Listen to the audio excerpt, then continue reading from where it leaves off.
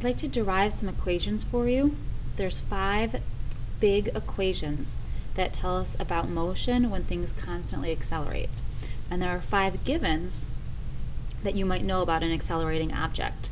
And so typically with these equations you need to know 3 of these givens and you can solve for the 4th. And what I'd like to do is derive one equation at a time for you. So in this video we're going to derive Vf equals Vi plus At. There are a couple ways we can do that. Again, this is what we're going for, Vf equals Vi plus At. One way of doing that is to say, well, if I make myself a little table of 0 seconds, 1 second, 2 second, 3 second, and so on, I come up with a generic expression. If I start with an initial velocity, and my velocity changes by a each second, then after 1 second, I'll have a more velocity than I did the one before. After 2 seconds, I'll have an additional a more velocity, or Vi plus 2a. After 3 seconds, I'll have an additional a velocity, or Vi plus 3a. And if I extend that out to t seconds, then I'll have Vi plus ta.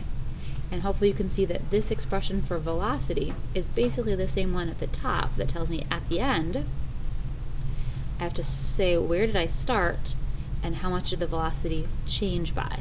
This is another way of saying change of velocity. So starting velocity plus change in velocity tells me my ending velocity. What a lot of students like better for a derivation is to think about a velocity time graph